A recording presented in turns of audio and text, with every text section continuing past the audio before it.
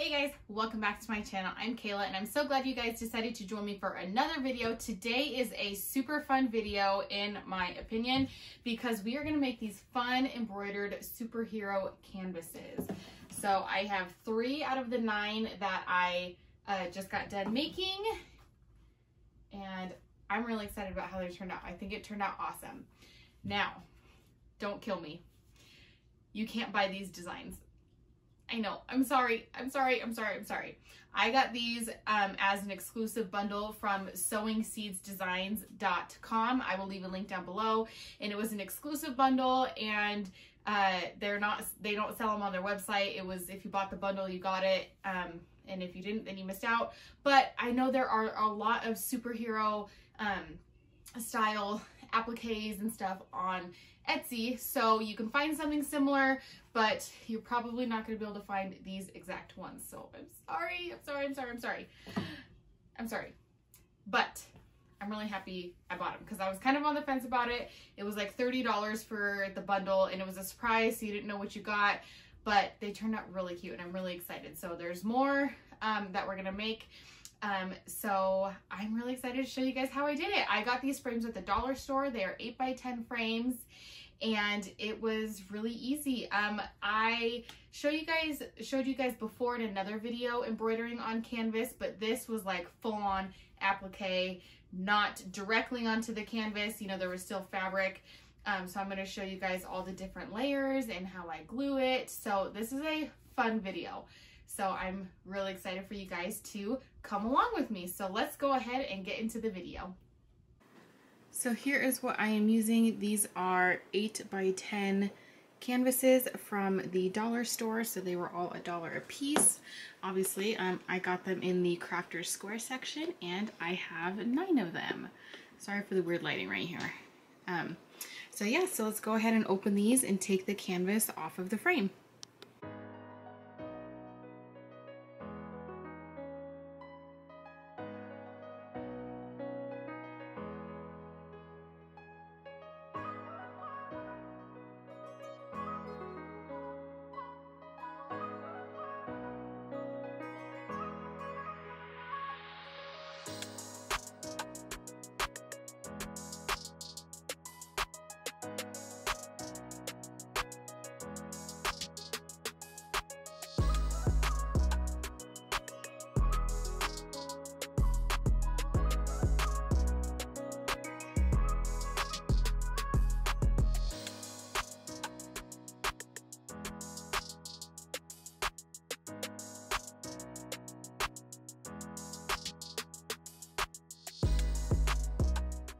The first frame, I tried taking off each staple individually using a flathead screwdriver, and this is what I've always done when I've done these reverse canvases, but I had the idea to just use a ruler and an X-Acto knife and cut around it, and it actually worked perfectly, which was great because using the flathead screwdriver to like pry the screws out really hurts my hands. So after the first frame, I just went and sliced around the whole frame and ripped off the excess and it worked perfect. So I did that for all of them except for the first one.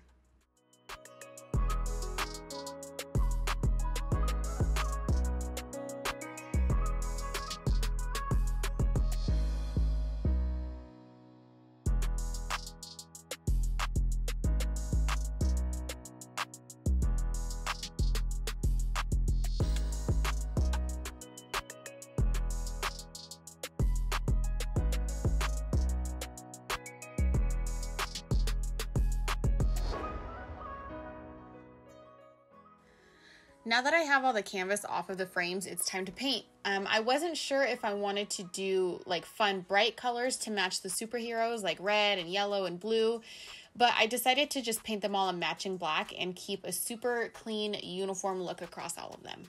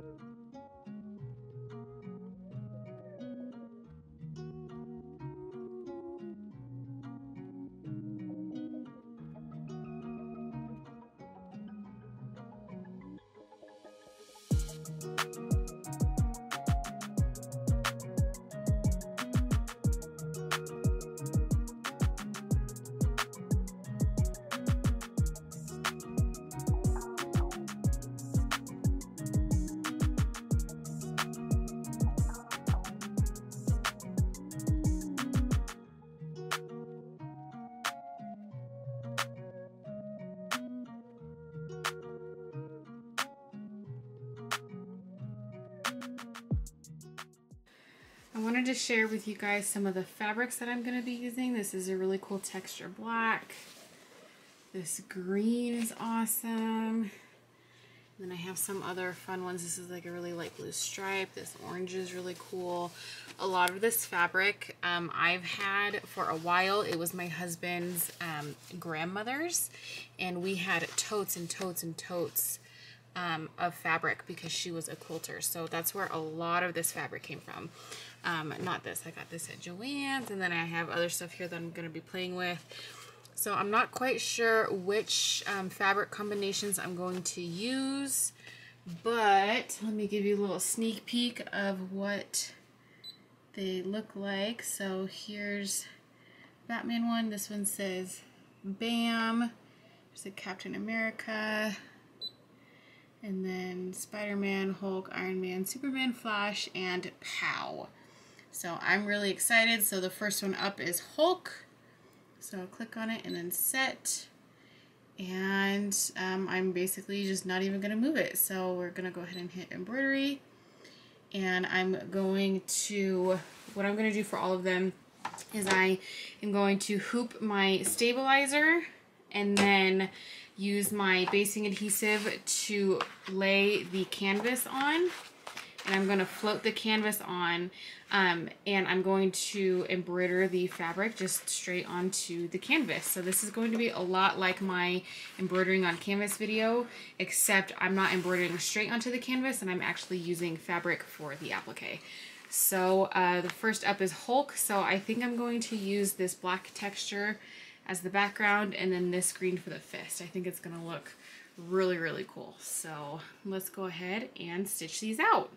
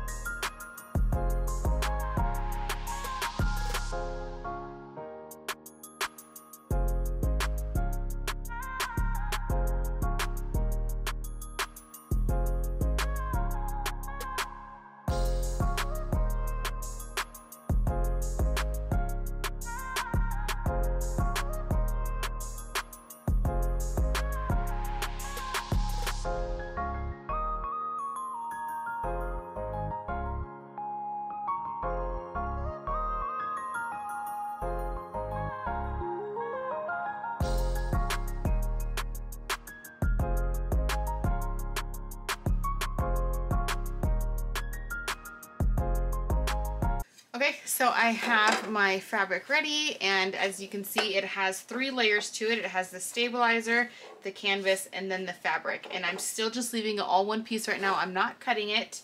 And so I'm just gonna get the little fuzzies off. And here is my frame. They're all dry. So basically all I'm going to do is I'm gonna take some E6000, put it around the frame right here on the back, and then glue it on. And then, so I'm going to do all of these. I have all of these set and ready to go. And then we will cut our fabric around the frame. So I'm not cutting anything yet. I'm just gluing. So I will talk to you guys after I get these all glued.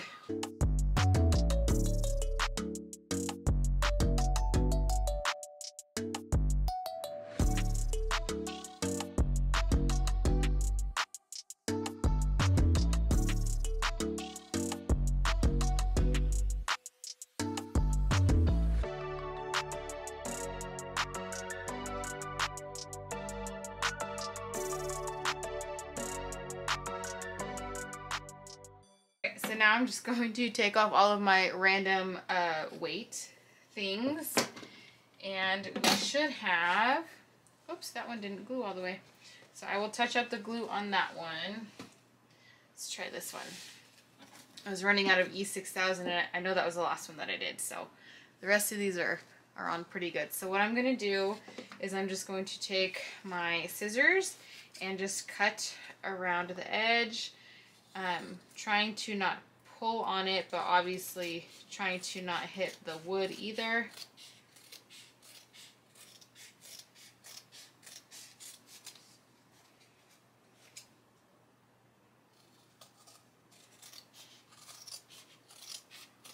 I thought about taking my X-Acto knife and doing this part too, which you could do. You could probably do that, but I'm just doing scissors because I think it'll be quicker. But if you want to be picky about your lines, then maybe that would be a better option, because I'm not really being picky about it.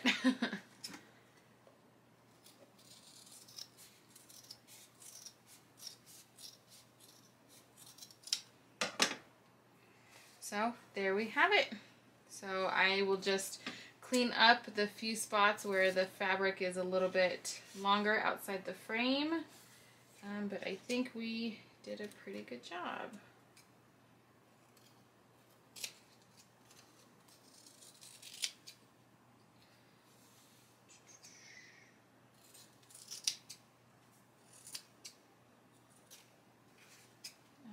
So just right here.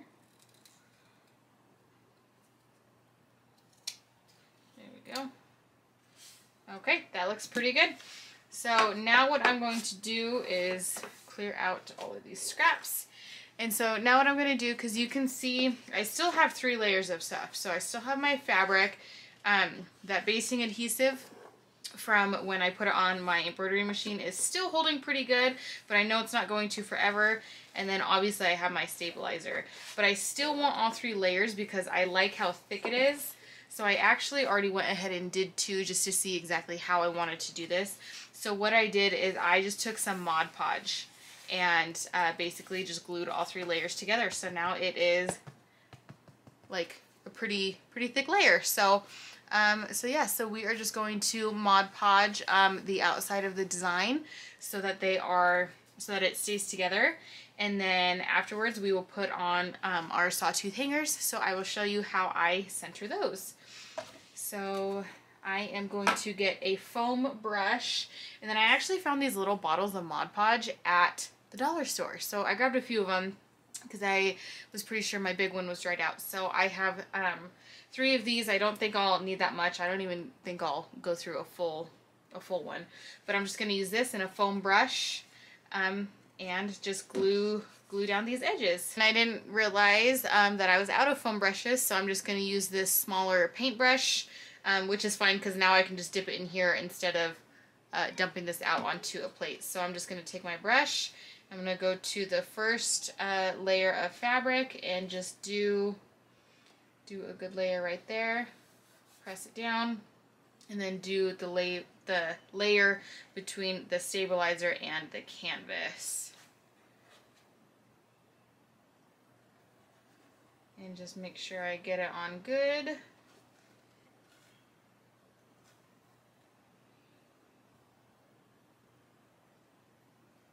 And again, just press it down.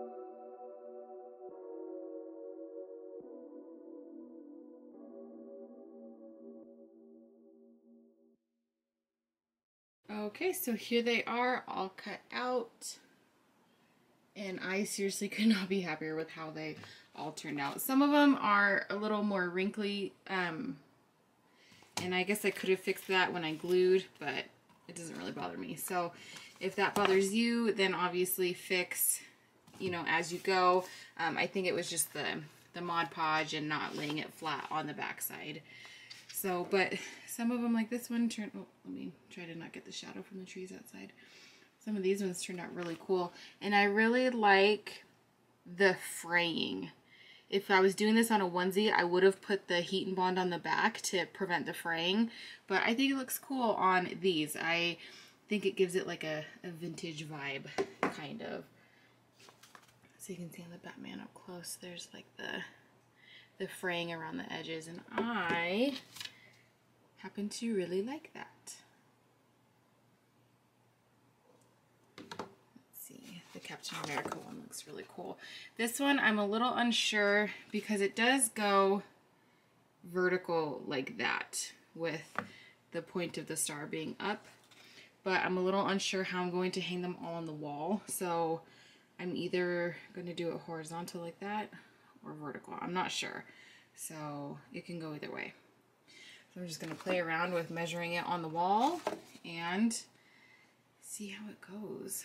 So there is all of them up close and personal. Okay guys, so I am over here on my cutting mat, and I'm just using it so that I can measure where to put these sawtooth hangers. So this is how I'm going to hang it on the wall. So you can see the, it's got a, I don't know if you can see that, a dot in the center. So I have this on my cutting mat. Sorry, I know you can't see the numbers, and I know this is a weird angle, but I have it right here is 15 and right here is 5. So I know the middle is 10. So what I'm going to do is I'm going to put my sawtooth hanger right here, and where the dot is centered on the sawtooth hanger is right in the middle of where I am measuring. So I'm going to take my blue Sharpie marker and just mark where the holes are, so that in case it moves or anything, I can just line it back up. you know, in case this moves off of my measuring, I can just go like this and it will be all lined up. So now I'm going to get 2 of the little nails that come in this pack. And I have fat fingers, so this is actually like the hardest part for me. So just gonna try and keep it right where it is. And do the nail.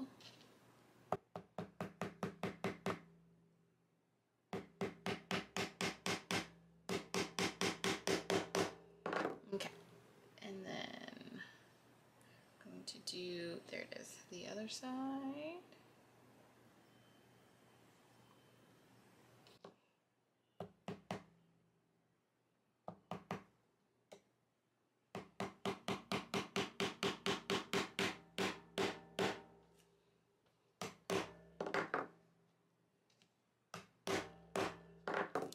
And there we go. So now it is ready to hang on the wall. So there we go, and ready to hang. So I'm just gonna go through and do all of these.